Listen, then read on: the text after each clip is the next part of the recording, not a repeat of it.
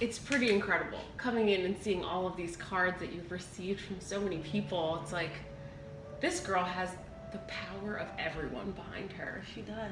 Last time I talked to you about Philomena Stendardo, she was still at the Children's Hospital of Philadelphia following a biopsy that revealed that she has a stage 4 glioblastoma. That's a very aggressive form of brain cancer. I talked to Gina, Phil's aunt, and she shared the family's one wish.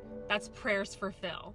You need to pray with faith and confidence because there is no room for fear. And man, oh man, have those prayers been loud and powerful. After a rough week at the hospital, I am happy to report that Phil is back home and getting stronger each and every day. Phil has 1 week left of radiation, and doctors say that her progress is amazing and she's exactly where she should be at this point. Based on how well she's doing, the tumor is shrinking. She was sitting up in the chair, in the bed. At one point, he and I walked out of the room at the same time. She climbed out of bed. We don't know how she opened the door, but she was in the hallway. The Stendardos know that their little girl is in the best hands at CHOP, but they also know that God is the ultimate healer and that his work has been nothing short of amazing. One priest in particular, Father Tim Byerly from over in Merchantville, St. Pete's, he came with the first-class relic of Maria Esperanza, who has been credited with a miracle at CHOP in 2010. Really?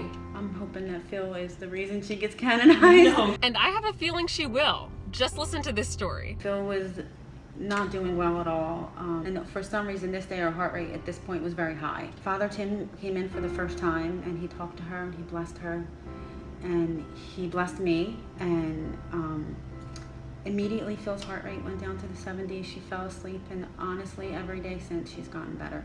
But it doesn't stop there. Turns out Phil has the biggest prayer warrior of them all on her side. Yeah, we got something in the mail today from the Pope. What? The Pope. He sent a papal letter showing his support and prayers for Phil. How incredible is that? Just this past weekend, over 40 little kids gathered in the Stendardo's backyard to pray the rosary for Phil. Her story isn't just about her, it's bigger than her, and it's teaching people to have faith and to pray. So guys, keep praying. This little girl just needs your prayers. We're storming the heavens, Phil.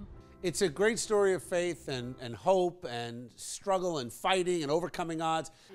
Well, I think it gives everybody, a reason to fight so much right now, especially with talk about assisted suicide. There's that thought that anything that's an illness is your ultimate doomsday, a tumor. Who's to think that you could beat a tumor? And so this gives people faith out there that, there are higher workings out there and that can help you get through it.